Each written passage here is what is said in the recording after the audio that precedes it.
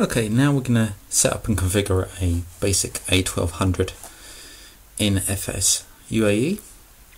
I'm going to take you through the actual process of doing this. Well, I say basic, I'm going to go for a Amiga that I actually owned at the time, and that's an A1200 with a trapdoor expansion port.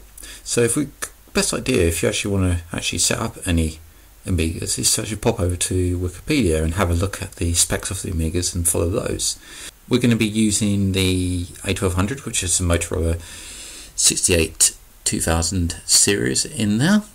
It's worth knowing that there's two types of CPUs, and we'll get into that later. I go for the A1200 with a 2 MB of built-in chip RAM and 8 MB in the trapdoor.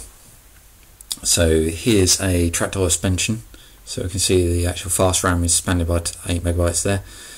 That will give us plenty of actually expansion and memory to actually use the emulated Amiga. Obviously it's going to be a lot more quicker anyway. So we'll just drop this down, the Amiga mod for A1200, and we'll select the 3.1 ROM with the 6820 CPU. So now that's done, we can actually jump over to the ROM and RAM. Now remember, in the spec we go with the chip RAM of 2 MB and the fast RAM, we're going to have that expanded. So we're going to actually click on onto the fast RAM and click on the 8 MB. Slow RAM we don't need, because the Amiga 1200 doesn't actually use slow RAM. Slow RAM is actually fast RAM. It's available via the trapdoors on the A5500s.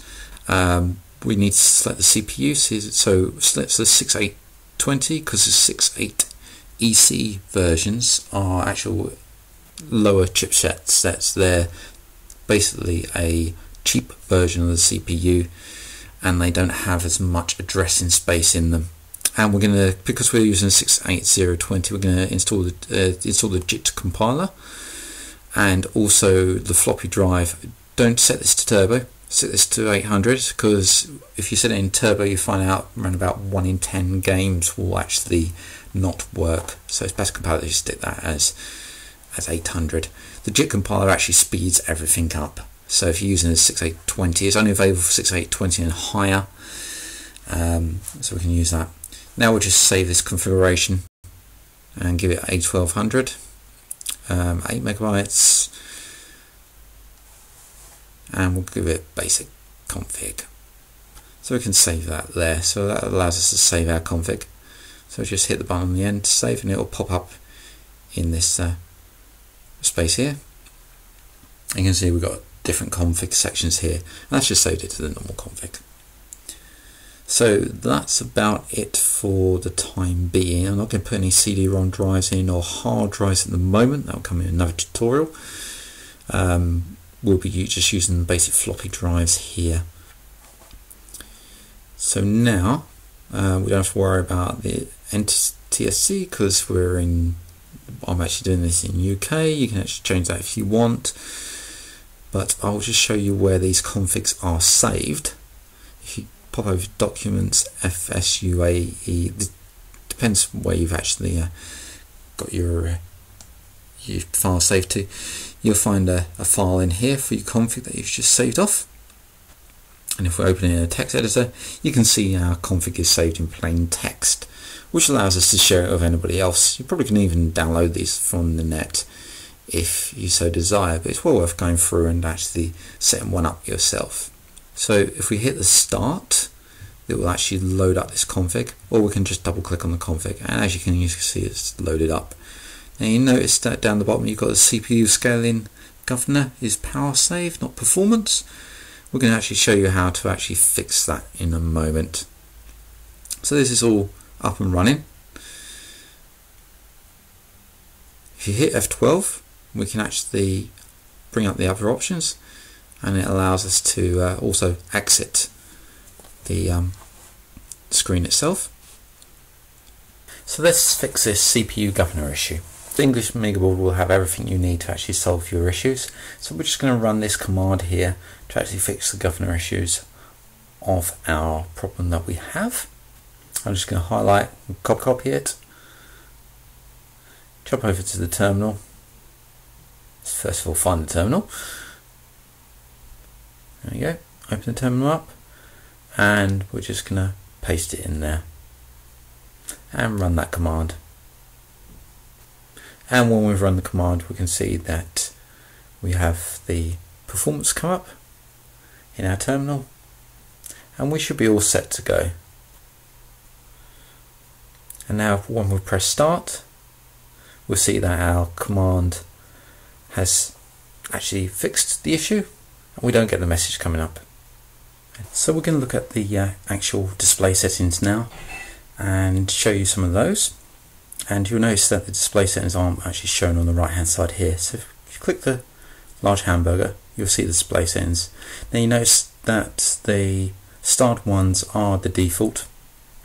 There are actually two options in, if we look at high bevel, you see there's three options there. There are actually two, the start option and the high bevel option are exactly the same.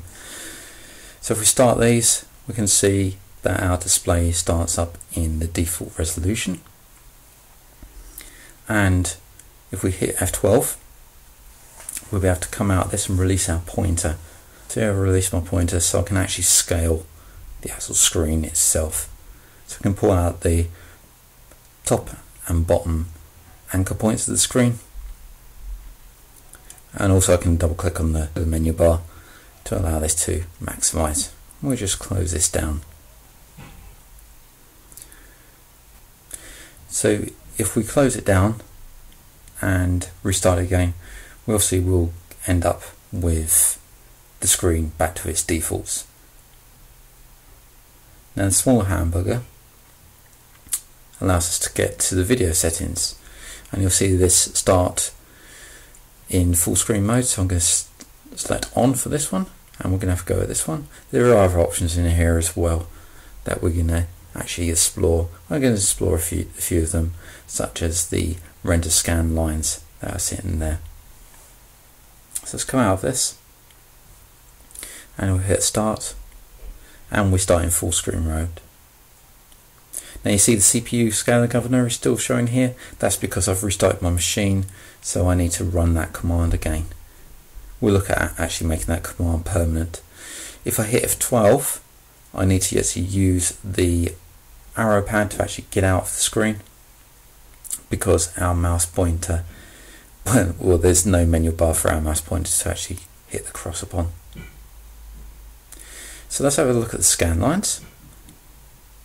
So we come down to render scan lines and place this on, and this gives us more of a retro feel to our screen when we view it.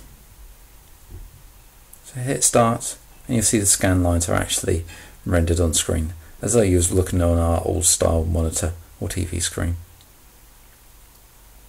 Let's close this down by using the F12 and using the arrow pad. And what I want to also show you is that we have other modes that we can actually use for our video if we upgraded our base 1200 system. So when we start putting Blizzard cards in there, PowerPC cards, then we have to do additional configuration over here. And we can actually start adding memory to graphics cards over here. But we'll look at this at a later date when we actually build a power Amiga to actually play with. But this is just looking at a standard Amiga. Remember to save your config. And once that config is saved, if we look in our files, you will notice one thing. So jump over to Documents, FS-UAE, and look at the configuration, and you'll notice that the full screen mode and the scan lines aren't actually in this file. Now this is in a different file.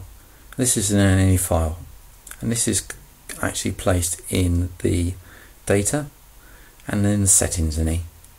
If we open this up, you can actually see the full screen is in here, and also you'll see that it's maximized 1 and scan lines is 1, so all those are true. So that's where our settings that we just set is set. You also see that the basic Amiga settings are set there, which you last picked. And you'll also notice that the actual configuration that we're using is actually in here as well. So if you want to back up any of your settings, make sure you back up your config and your settings in here as well.